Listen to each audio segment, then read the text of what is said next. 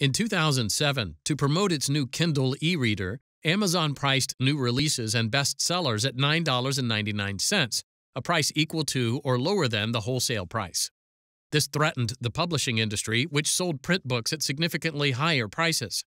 Consequently, when Apple offered a means of regaining price control, the publishers joined forces. In United States v. Apple Incorporated, we explore whether the arrangement violated antitrust law.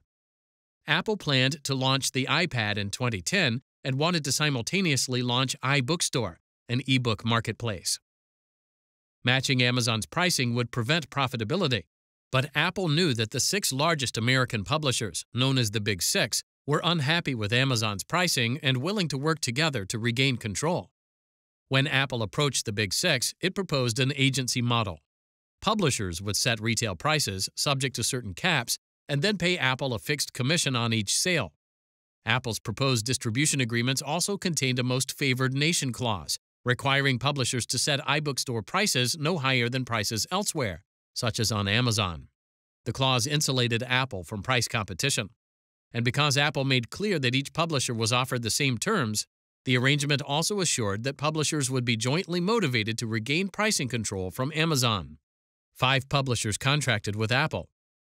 After iBookstore launched, they collectively threatened book delays to force Amazon into agency agreements. They then increased e-book prices. And because iBookstore's caps were tied to print prices, they increased those too.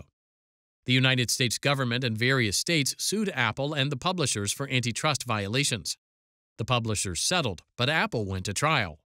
The district court held, among other things, that Apple's conspiracy with publishers to fix e-book prices constituted a per se violation of federal antitrust law. Apple appealed to the Second Circuit.